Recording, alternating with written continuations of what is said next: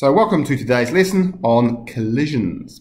And there's two learning objectives for today. Use the ideas of momentum to explain safety features in cars, and also use the concept of the conservation of momentum to calculate the mass, velocity and momentum of objects during a collision. So, head-on collisions. In this case, the bodies of the objects are moving in opposite directions. Now remember that momentum is a vector, it has a direction, therefore we treat one direction as positive and the other is negative. Okay? So in calculations, the velocity of one of the colliding bodies must be entered as a negative number. In this case it's the yellow trolley, whereas the red trolley is considered a positive number. So the direction of motion becomes positive for the entire system, depending on the size of the velocity. Explosions are an example of this. So before an explosion, the total momentum of the cannon and the cannon shell is 0. As momentum is conserved, the total momentum afterwards, after the explosion, is also 0. So this means that different parts of the exploding body must move in different directions. And you see that in the recoil of a cannon. Okay, the projectile goes forward and the cannon actually recoils backwards. Okay, so a positive velocity for the projectile and a negative velocity for the cannon.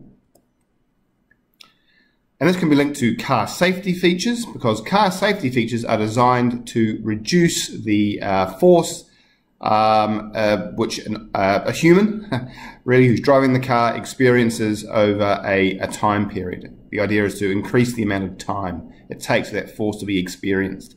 So here we have rear crumple zones, front crumple zones, airbags designed to reduce that, or increase the amount of time in which that force is applied, that change in momentum. Rear seat belts, front seat belts, side impact bars and collapsible steering wheels, all designed to